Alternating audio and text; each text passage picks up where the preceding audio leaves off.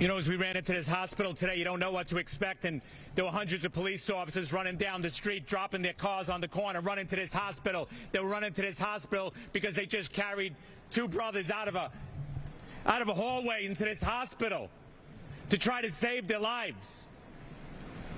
Hundreds and hundreds of police officers are standing here today because their hearts tell them they have to be here because they feel like they're alone. We got to end that here today.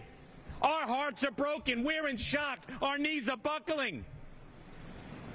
And we're angry because we've been here before. We're angry because we saw it coming. We're angry because we said it was going to happen, and it happened again. So tonight, you know, these police officers aren't going to sleep. They're going to be out in the street. They're going to do what they need to do. The ones that go home are going to put their heads on their pillow, and they're not going to sleep. And they're going to cry. Well, it's time the city cried with us, and we know they are.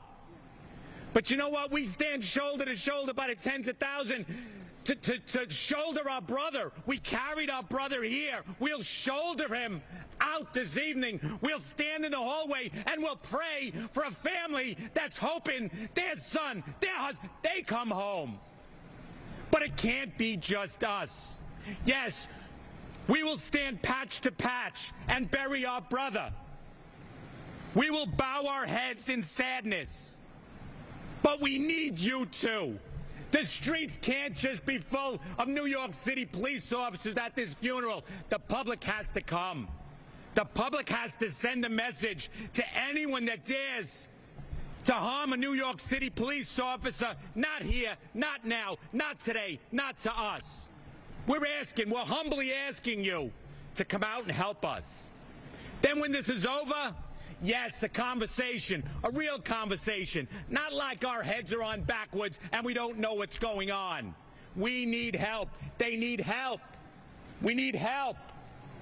It's time to do it now. We're all looking to do it. Give us that help so we can help stop babies from being shot, stop the violence. The guns that are coming in, well, help us take them out of their belts so they never dare pull it again. You know what I'm saying? We all know what we need. It's right in front of us. So now we're going to unite.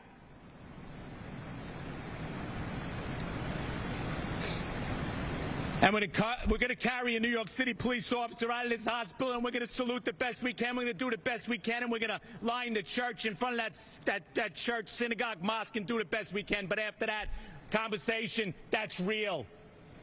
Laws that are real.